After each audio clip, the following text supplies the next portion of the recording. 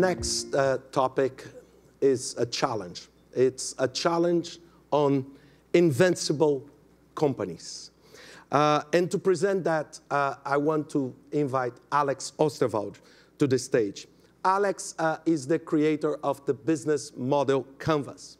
And one of the most remarkable things of Alex was his fantastic ability to transform something quite complex in a very powerful educational tool like the business model Canvas. So now I will challenge you, Alex, to turn our company's Invincibles in 15 minutes. Okay? The stage is yours. Thank you, Alex. Thank you, Ricardo. Thank you. Thanks. Thank you. Okay. So if we can have my slides. I want to start very quickly because you've been listening quite a bit, thinking a lot. I want you to quickly interact with your seat neighbor and ask, should everybody in your organization be an innovator? In an age of uncertainty, sometimes we hear CEOs say, everybody needs to be an innovator. So discuss for a minute. I'm giving you 1 minute of my 15. Discuss, should everybody be an innovator? Let's go. 1 minute. Okay. Okay. Let's continue together. Let's continue together. So, can everybody listen? So, I'll give you my opinion. Now, right or wrong, I'll just share my opinion. I think yes and I think no at the same time. So let me draw this, what I mean with this. So basically, the trajectory of a company is very simple. Every company starts with an idea, even if you're Nestle and 150 years old. And the goal is to build a company. So every organization was once a startup. And sometimes we think, OK, when we go from idea to business, so here idea to business, we need to make a business plan. The problem is, business plans are the worst possible document for new ideas. So anybody here who has written a business plan, hands up if you've ever written a business plan, you've wasted your time when it was about a new idea. Okay, I'm not talking strategy implementation when you build new factories, expand the sales force. But innovation looks like this. It's ups, it's downs, you make progress, then your customers say they don't like your project, your product, then your bosses cut your funding, and it goes backwards, and maybe, potentially, if you survive, okay, you have a real business, and there's a whole graveyard of dead ideas that all look good in the spreadsheet and had wonderful, wonderful PowerPoints.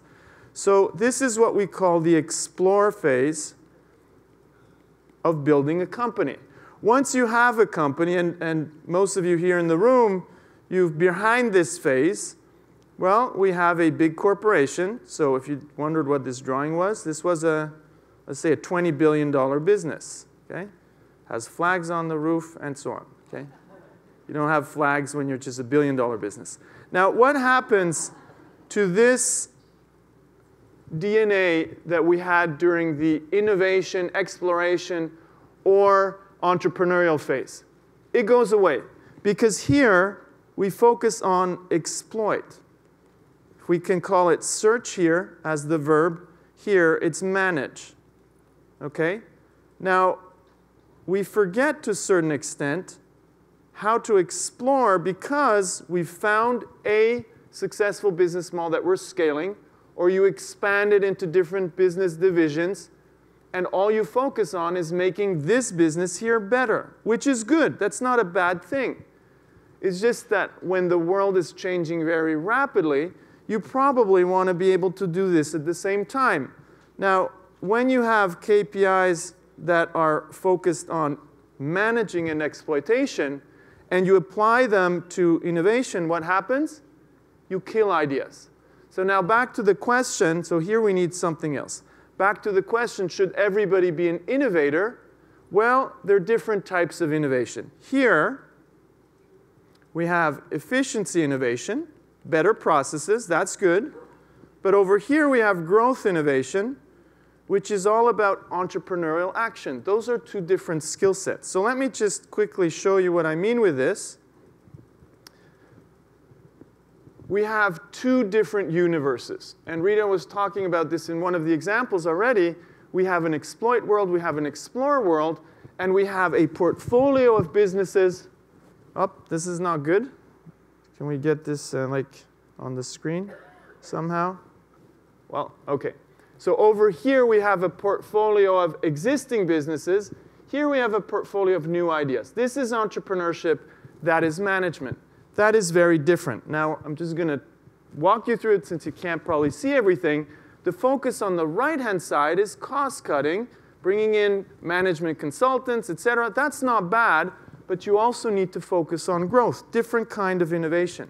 Investment philosophy is different. Stock market and dividends, and here more venture capital style investment. Different universe. When it comes to culture and processes, same thing. Here, we need people who are comfortable with uncertainty, with ambiguity, with not having the data. And Rita was saying, for example, well, if you don't have the data, then don't stop fighting. You need to experiment to figure out that data.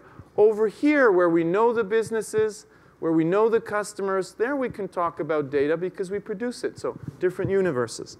And then people skills, probably these are not the same people. Now, there's not a brick wall in between. You have people navigating between the two worlds, but some are more entrepreneurial. And I think corporate entrepreneurship, we've been talking about it for a long time, is now really starting to become something serious. The question is, can we do it?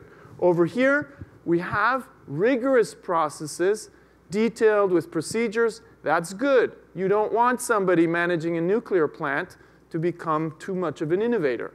We have rigorous processes and checklists, okay?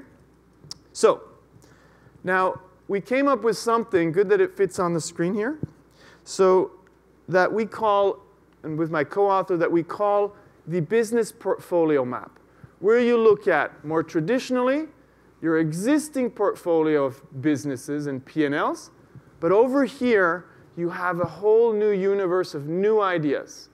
And we'll see how they function differently. Innovation here is about improving your businesses, going from product to services, for example. Over here is really about reinvention. Now, if we look at this, here on this axis, we have dollars. If this fits in here, same here, dollars. Okay? Profitable business on top, less profitable business on the bottom. Here, the same thing. Profitable on top, less profitable at the bottom. Here at the bottom axis, we have risk. When a business is very successful, mature, and protected, it's up here. But then disruption happens. Kodak, for example, got disrupted by digital film. And they weren't able to go back up. And they had nothing over here to save them. Whereas Fujifilm actually diversified into something else, into cosmetics. Because it turns out film, aging film, has similar behaviors and requires similar skills and technologies than aging skin. So they diversified. One company became successful or stayed successful, had to reinvent itself. The other company went bankrupt. So you need to more and more manage these two types of portfolios. This is not a new phenomenon, but it's getting stronger and stronger. Okay, now, little exercise for you. So let's say we want to create in our companies a new multi-billion-dollar growth engine, just like Amazon did with Amazon Web Services. That's your strategic innovation, okay? How do we implement that? Question to you is, how many projects would you need to invest in as a company? How many, let's say, million-dollar investments would you have to make in how many projects to create one multi-billion-dollar success? Meaning, up there, we want to build something. Remember, we have profitable and protected. We want to build a multi-billion-dollar growth engine. How many projects here, sorry that it was cut off, how many projects up here would we have to invest in to create one success? How many of those projects will fail? So if we say $10 million, 10 projects, each one $1 million, that's $10 million. How many will fail? And how many will know some success? I'll give you a minute to discuss with your seat neighbors how many million-dollar projects would you have to invest in to create one so-called unicorn, and how many of those will fail, and how many will be maybe $100 million or $50 million business. Let's go. See if somebody can figure it out. 1 minute. Okay. let me see. What are your guesses? What would you put in the upper left-hand corner? How many multi-million-dollar projects would you need to invest in? How many projects? 10, 100, 50? I heard 50. Okay. Other guesses? 1,000. Okay, so that's $1 billion. Okay, and you're gonna, how many of those are gonna fail? You're investing in 1,000 projects. 80 are gonna fail. So you're just burning $800 million. And your companies are fine with that? Okay, other guesses? We have 1,000, we had 50. Any other guesses? No risk takers in the room? Okay, well, I'll give you the answer. I guess that's what you're waiting for. So the number here is 250 projects that you need to invest in. 162 will be complete failures. That means they won't return any money on investment, complete failures. 87 of those will know some success, but they won't become a multi-billion-dollar growth engine. Now, what I want you to keep in mind here is that it's impossible to pick the winner to get to that number up there, that one winner. And it's not a surprise that Amazon can build growth engines because they actually have failure, not as a strategy, but as, oops, technology, God's not with me, as an important aspect of their strategy. So where do I take these numbers from? From early stage venture returns. So if you look at how many investments completely fail, you actually have 65% that don't return investment. 0 to 1x return, meaning I put in 100, I get less than 100 back.